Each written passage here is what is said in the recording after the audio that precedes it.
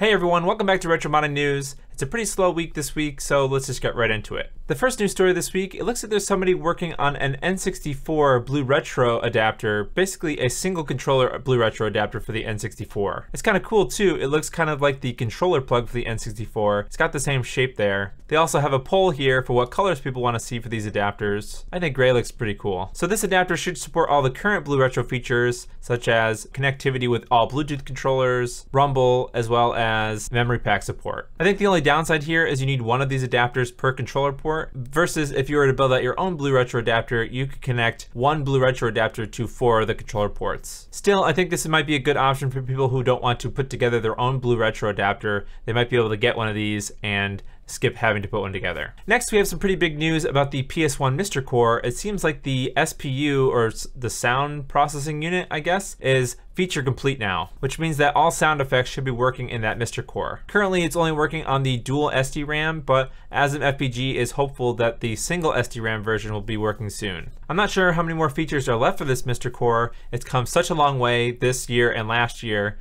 It's really awesome for the Mr. community. Next, Reventlo showed off a 3D printed replacement top shell for the GameCube. It's actually pretty cool looking. It supports the original jewel in the middle there, as well as the original buttons. It's even going to have a spot for the SD card for a GC loader. So that's pretty cool. You won't have to open any doors to access the SD card. I think that's kind of the whole point of this, is to remove a bunch of the wasted space now that you don't need to have a lid at the top. And I think there's space for a huge fan underneath here. So we might be able to have a larger fan inside to provide some better cooling for the GameCube. This is still a work in progress, so follow Reventlo here on Twitter. I'm sure I'll have another announcement if he has something for sale, but if you want to follow the progress, you can see it on Twitter. Speaking of GameCube shells, Noble from Gamebox Systems actually mentioned in my Twitter that they're working on an updated version of their ModCube shell. The original ModCube shell is a replacement shell for the GameCube that allows you to play full-size DVDs in your GameCube, assuming you have a mod chip. So you don't have to look for those smaller rewritable discs to burn games onto. You can just use a normal size DVD. Anyways, this newer version of the ModCube shell will have a space for the SD card for the GC loader as well. This also is a work in progress, so as soon as they let us know how much this is going to cost and maybe the final form of this thing,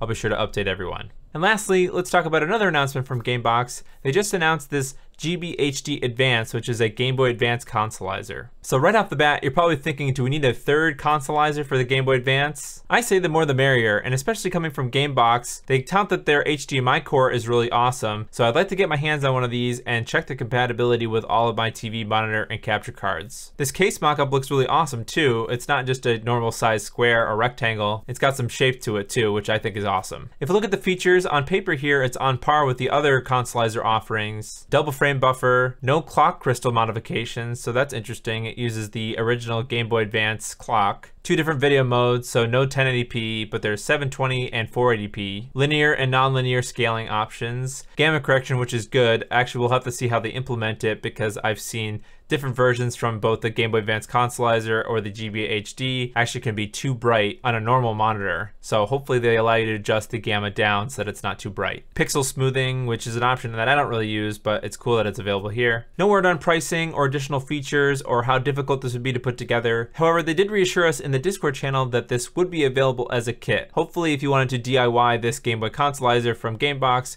you should be able to buy a kit and put everything together yourself. Now it makes sense why they're trying to discontinue the Game Boy Color Consolizer kits. That's a little bit more of a niche product. I don't think as many people are going to want just a Game Boy Color Consolizer versus the Game Boy Advance Consolizer that you could play both Game Boy Color, and Game Boy Advance games on. I can't wait to get my hands on one of these because I'm excited to compare it to the other consolizer offerings. That's it for this week. If you want to suggest a news story to me, follow me on Twitter or join the Discord. Thanks for watching, and I'll see you in the next video.